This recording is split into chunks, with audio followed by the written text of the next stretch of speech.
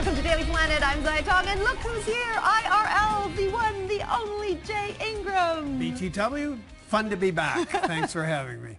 Okay, of course it's our pleasure. And Dan is away in Germany this week for the big Discovery special that airs on Wednesday night. And of course it's about the Rosetta mission that will take place in 2 days when a lander will land on the surface of a moving comet. It's hard to overestimate just how huge a scientific and engineering feat this is. Really looking forward to that. However, today's show right here on Daily Planet isn't too shabby either. We're going to find out what's up with this talented sea lion off the coast of Mexico hitching a ride on a boat. And we'll check out a high-tech way of giving you superhuman strength. Oh yeah, but we're kicking things off today with a high-speed race with big drama. It's just that the vehicles taking part in that race are kind of kiddie-sized. Okay, coming up, pumping cinder blocks with a do-it-yourself exoskeleton. 170 pounds. That's next.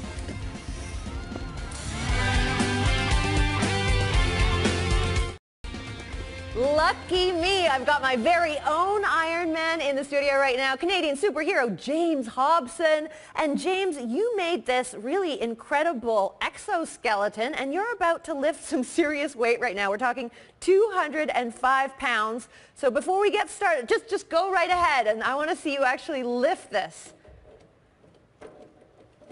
Okay, everybody, just like that. Whoa! Holy cow.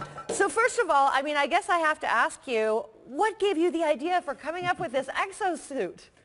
Comic books. Comic books, huh? Movies, everything. And then how did you afford to make this? Because this is typically something you'd see DARPA making, not just sort of like a backyard invention. This one, to be honest, is actually mostly made out of scraps.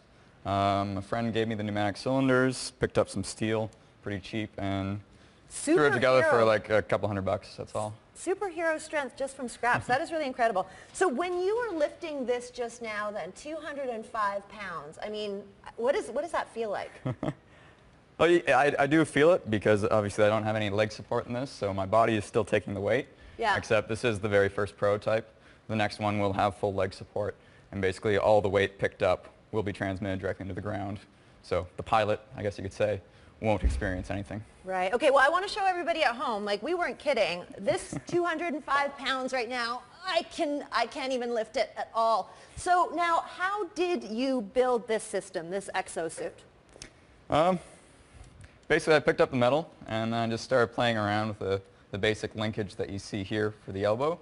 Originally, I just had one cylinder, and then I figured I could probably throw another one on there, so that doubled the strength. And the other fun thing is we're running at half pressure right now. Okay, what does that mean? It means we could pick up twice the weight, hypothetically. Twice the weight? If we had a more powerful compressor on there, which okay. the future version will have. Now, we do have the fine Mr. Jay Ingram here, of course, right? And so how much more do you think you can actually lift? I think we can do 275. 275. So Jay, come on in.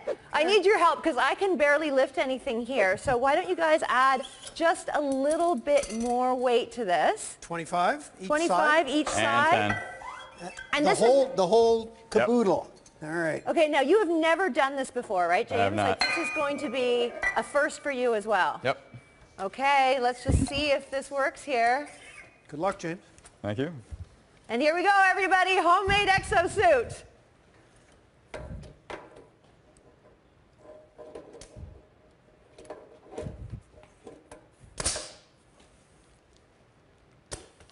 Whoa!